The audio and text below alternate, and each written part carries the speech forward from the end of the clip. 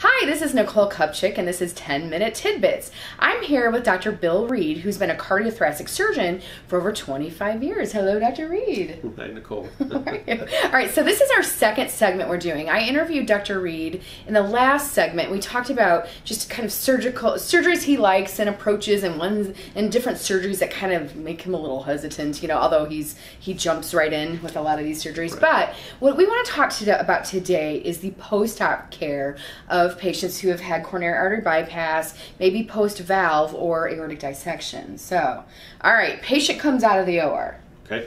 And you've already said, control their blood pressure, watch for bleeding. Blood sugars. Yeah. Keep them less than 180, maybe less than 150 in some patients.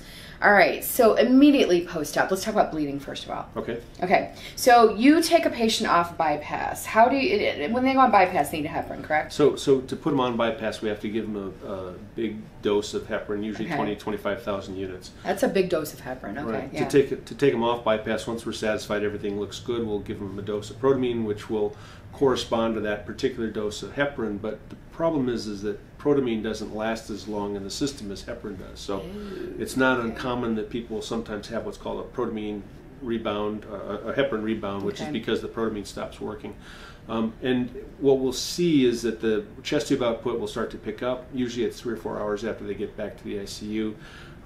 The nurses have kind of been forewarned that if they see something like that, they should check a PTT, and if it's elevated, we may give a little extra dose of protamine just to try and slow them down. So it's about 3 to 4 hours post-op. Right. That's really a good marker for a lot of you who take care of these patients to kind of understand is just how long the effects of protamine last, and that you can get that rebound and patients can start to bleed and become coagulopathic. Right. Okay, all right, what else? So if let's say a nurse has a patient who's bleeding, what types of things should he or she look at or think about? Well, so the reason to be concerned about bleeding is that there's the potential that they could have a tamponade. So you want to make sure that the chest tubes are patent.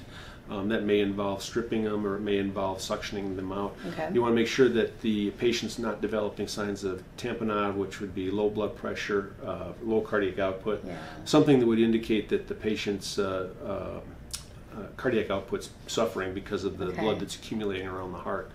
And then you want to know if there's any factor deficiencies. Do they need platelets? Do they need plasma? Do they have some residual drug like heparin still circulating that needs to be reversed? Now you use TEG quite a bit, right? I have used it in the past, right? Yeah. And so TEG it's basically a test that you can do to figure out exactly kind of how your blood is clotting. Is that correct? It is, but it also has the potential. It's unusual in the sense that it has the potential to look at platelet function.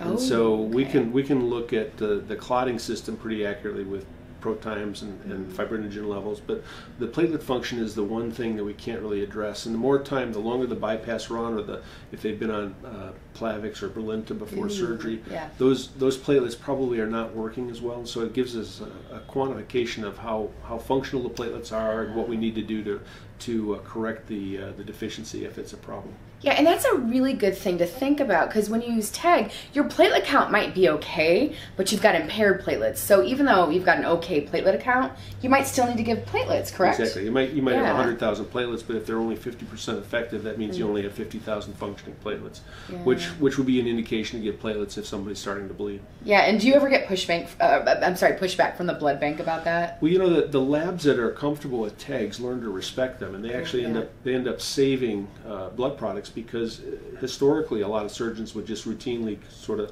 point blank just give platelets and just give them. And we haven't had to do that with the TEG, so I think we save the blood bank money in the long run. So we document the need that the person needs platelets if they're actively bleeding. We might sit on a platelet count of 80,000 if the patient's not bleeding, but if he starts bleeding, that's certainly one of the things we're going to want to address. Yeah, okay. And then what about temperature? So do you try to warm patients up in the OR before they go to the ICU, or what does that look like? Well, so we typically, of course, they're on the bypass machine. Most of my coronary bypasses are done on bypass, so we have the ability to warm them or cool them wherever we want. And the perfusionist always tries to get them back to 37 degrees prior to taking out the cannulas, but occasionally there can be some drift. So frequently we'll bring somebody back and we'll get the first temperature. It might be 36 or 35.5 or something like that, in which case we would throw a bear hugger on them or some sort of a warming device to get them warmed back up. the colder they are, the more likely they are to bleed. To become, coagulopathic and bleed even more. Okay. Yeah. All right. I think that's a really good point. Okay. So now let's say maybe we've got the bleeding under control. Oh, wait. One other thing I wanted to mention as far as bleeding is fibrinogen. Because I think a lot of nurses don't totally get this concept, but fibrinogen is one of the labs you should look at to decide if the patient needs cryoprecipitate. Exactly. Yeah, and so what fibrinogen level makes you say, "Ooh, let's give some cryo"? So 300 is the threshold for normal. Typically less than 200, I'll go ahead and give it to them. Just give cryo then. Yeah. If I have somebody that's actively bleeding and they're less than 300, I'll go ahead and give it to them. Okay. Yeah, and I love this. Somebody I went to a lecture a few years ago, and somebody said, think of cryo as like liquid fibrinogen. So it's just kind of a way to think about cryoprecipitate. Okay. All right. So now let's say we've got the bleeding under control. We're doing great. What other things do you want nurses? Do you want to make sure nurses really understand? Let's talk about fluids first of all. Okay. Is too much fluid bad, or what do you think? So it used to be thought that you could give people fluid and it would have no untoward effect or no bad effects. But that's a big deal. That's not really the case. Every cc you give somebody, you're going to have to account for down the road. And it's not so much the cc, but if you give them a liter or 5 liters or 10 liters, that's 5 or 10 liters that is going to slow their recovery, create problems down the road as far as kidney function, mesenteric perfusion, things like that. So typically we try and minimize the amount of fluid we give them for the resuscitation. So we follow the goal-directed approach, which means that we do dynamic challenges. We give fluid boluses, and if they show responsiveness to fluid, we might give more fluid. If they don't show responsiveness, then we know we have to go with either vasoconstrictors or inotropes from that point on.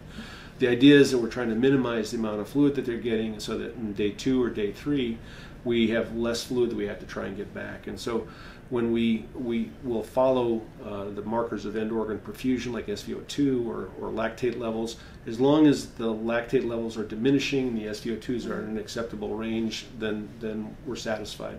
Once they get a little bit further out from surgery, like on day 1, afternoon of day 1, I'll typically start diuretics, depending on how much their weight is up, trying to get that fluid back. Okay, so as much as you're resuscitating, you're also de-resuscitating these patients. Right. Well, they go through phases, and so there's a phase where they become very volume sensitive. They need the volume, but beyond that point, any extra volume is actually detrimental, and it slows down. It causes problems in other areas like lung function, gut function, renal function. Sure. In some extreme cases, it can cause wound healing problems and dehiscences and things like that. Yeah, okay, I think that's a really good point. And then tell me about your strategy for diuresing patients. Do you just give a loop diuretic? Do you push it? Do you give drips? Like, how do you manage that? So if the patient's not terribly fluid up, meaning if they're a kilo or 2 above, I'll start them on diuretics in the afternoon of day 1. That may be fluid Lasix pushes. Okay. On the other hand, if they're 5 or 6 kilos up or more, then I'll start them on a Lasix infusion, and I'll aggressively diurese them. And if they don't make some progress by day 2, I'll throw in some metolazone or switch to Bumex, depending on just exactly how fluid positive they are and then how they're tolerating it.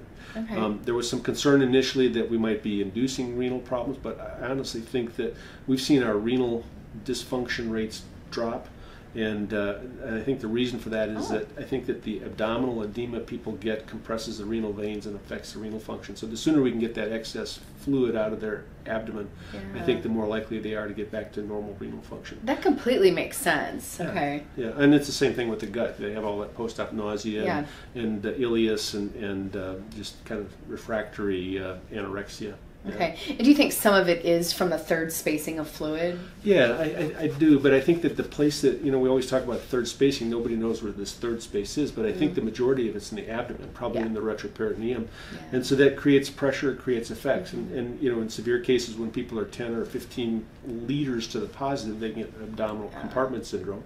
So why can't they have sort of a similar syndrome at lesser fluids that maybe it has a milder detrimental effect, but it's still detrimental. Yeah, absolutely. Now, one of the things I wanted to ask you about was the use of midodrine, and when you've got patients who are on vasopressors and you're having a hard time getting them off. Can you talk a little bit about that? Yeah, so a lot of times we'll see patients that have what we call postoperative vasoplegia, and they'll typically will tighten them up during the first 6 to 12 hours after surgery with vasoconstrictors like vasopressin or phenylephrine, occasionally norepinephrine. But on the day 1, day 2, phase where we're trying to get them up and get them moving, we don't want them to get hooked up to a pump or on an infusion, so we'll try and switch them over to something that's a little bit not so dependent on giving it constantly. So we use Midodrine, which is it's an oral alpha agonist that tightens up the blood vessels. It's specifically used for patients that have orthostatic hypotension, but it can be used off-label to treat vasoplegia. So if I have a patient that has shown signs that they have low blood pressure, but I know that they're markedly volume positive, I'll use that drug so that I can expedite their diuresis. Nice. And then how quickly are you usually able to get their vasopressors off once you start it? Well, most of the time they're off within 12 hours. Occasionally, that's pretty good. Yeah, occasionally I'll have somebody that's got poor systolic function to start with, and I might keep them on dobutamine for an extra day or two just to help wean. Sometimes, rarely, we'll use norepinephrine if, for whatever reason, we think the dobutamine is arrhythmogenic. Okay, I love it. I think, these are some great tips. Is there anything else, just kind of in closing, any last minute tidbits that you would give nurses and respiratory therapists or pharmacists who are taking care of your post-op patients? Anything we should always kind of keep in the back of our heads? Well, honestly, I think the sooner we can get them extubated, I think their physiology normalizes. And so I think a lot of the problems that we see after surgery, we're creating with drugs like anesthetics that, that are still hanging around from in the operating room, or whether we're using some sort of pushes of Valium or Versed. I think the sooner we can get them extubated and get them awake and alert, then I think the more likely they are to be fast-track players where they can get up and get moving and their body sort of takes over its own mechanisms and things. Yeah, well, and it's I'm guessing a lot of the patients you do surgery on are a little older in age, and delirium is such a problem in these patients. And we used to call it pump head. Patients get confused post-operatively. Yeah. Do they still use that term, pump head? Well, occasionally people come in and ask about it, but I agree with you. I think that more often what we're seeing is not so much the time on the bypass machine as it is the lack of sleep, the narcotics on board, the residual anesthesia. So if we can use non-narcotic pain control, a lot of times we can avoid the delirium, and particularly in the elderly, a lot of the problems that typically slow them down. Yeah, love it. Okay, love it. Anything else in closing? No. Okay. Yeah. I feel so lucky to be able to interview him. So this is Dr. Bill Reed, and I just again thank you for sitting with me for a few minutes here and chatting about post-op patients. I think everyone's going to get a lot out of this. So. Okay. Well, thank you. All right. Well, I'm Nicole Kupchik, and this is 10 Minute Tidbits, and we are out from San Antonio.